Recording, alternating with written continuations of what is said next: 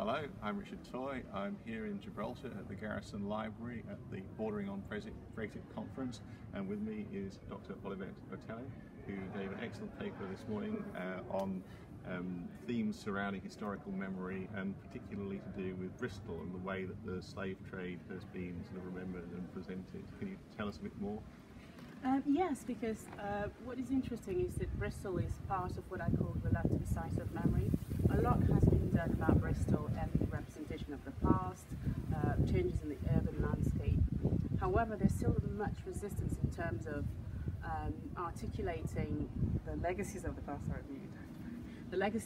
past, and their implication into questions such as discrimination, identity, and things like that. And Bristol has done an incredible amount of work in the last perhaps 20 years or so.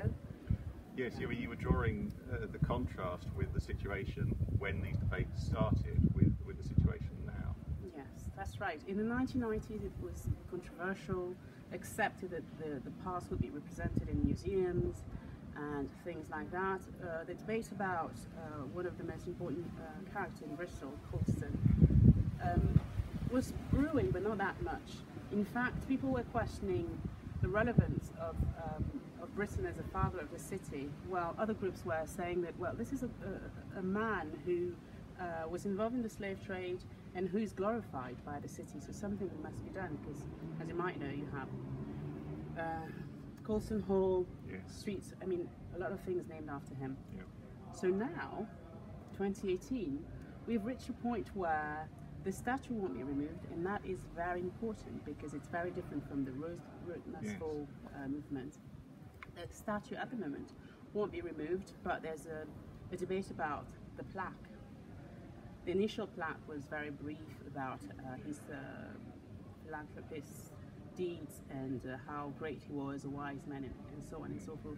Now they're talking about adding his role, adding more information about his role in the transatlantic slave trade and his views generally about trading in African captives.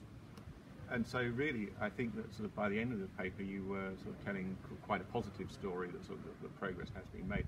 Are there any lessons which can be drawn for other places around the world, or is the situation in Bristol so unique that you can't just sort of reproduce it? And I don't know.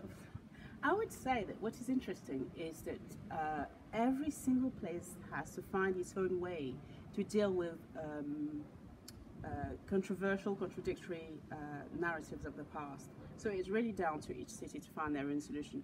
Having said that, Bristol explores several avenues: history, urban landscape, but also art. A lot of it art, and led by grassroots community groups, led by concerned citizens, activists, and these people work together. Okay, there were a lot of fights, but you said in your paper that you didn't think that English people were likely to shout at each other in public, but you were proved wrong. Yes, I was proved wrong, but things got, they got heated and then they got better. Yeah. There are still a lot of things that we can look at in terms of rewriting or actually writing a more inclusive history of Bristol, the history of those who have been not really forgotten but not talked about that much. People of African descent in particular, because the focus is on that white man, Colston, for good reasons, but perhaps it's time to move away from him and let other characters shine and tell a different story of Bristol. Olivette, thank you very much. Thank you.